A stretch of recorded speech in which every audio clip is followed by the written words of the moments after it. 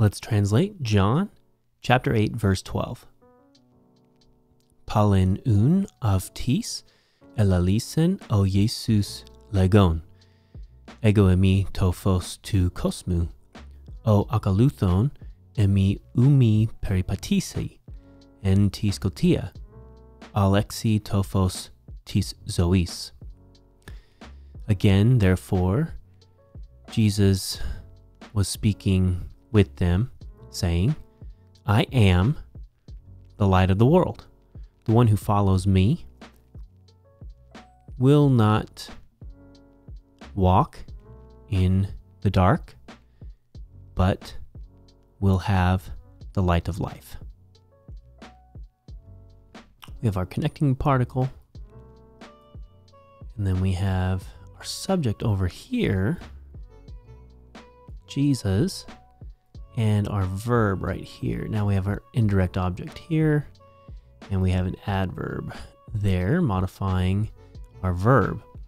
Then we have this. I'm going to put it over here in the predicate position, but this is nominative coming back to here, Jesus. Jesus is the one saying. What is he saying? Ego eimi. Ego eimi. I am. This is from the Septuagint. Look at Exodus chapter 3, verse 14. And God said to Moses, Ego eimi o on. I am who I am. Ego eimi. So this is extremely important. Jesus is making the connection here with being Yahweh. And then he clarifies or continues to expand, I am the light of the world. And he says, the one who follows me might walk, except it's negated, and it's negated twice. Umi peripatisi. So this is super emphatic. Normally you would just say u with the indicative, but if you're going to use the subjunctive in New Testament Greek, you're going to use me to negate it. Here we have both, making it doubly emphatic. This is extreme language. And the subjunctive in this case, although it doesn't bear tense, we're going to translate it as a future. And that mirrors what we get later. So, will never walk. And then we have our dative prepositional phrase, walk in darkness. We have our contrasting coordinating conjunction, and now we have a new verb. No new subject, so it's still the one who follows me.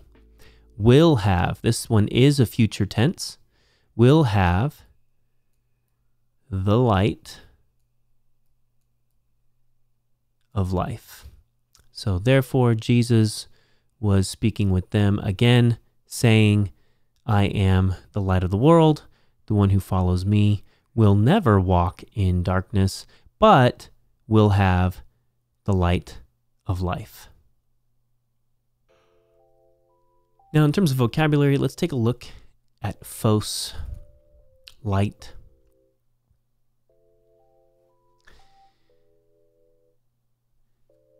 In one sense, it's light, right? The opposite of darkness. This is a physical term, but it can also be a transcendent one.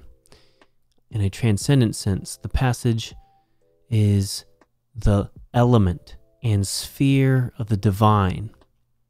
Interesting. So, I am, and this is in and of itself a declaration to be Yahweh, but I am the light. I'm how you access the divine. Who? The world. So if anyone in human world, human sphere, want to access the divine, you got to come through the light. That is Jesus. Cosmos here could normally mean world, order, the universe. But here it's general.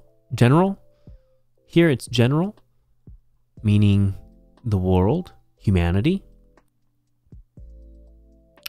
So humans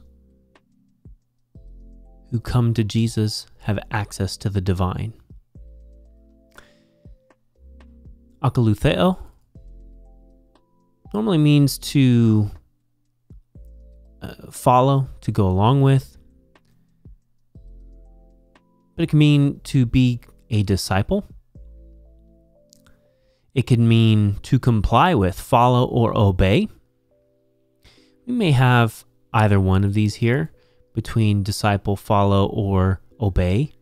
The one who obeys me, the one who follows me. We can even see, in terms of compliance, you obey tis theis, the gods. So this could be follow, obey, comply with, or it can be follow as in disciple. The one who follows Jesus will never walk in darkness. This is to go about, to walk around. In imagery, which is what we have here,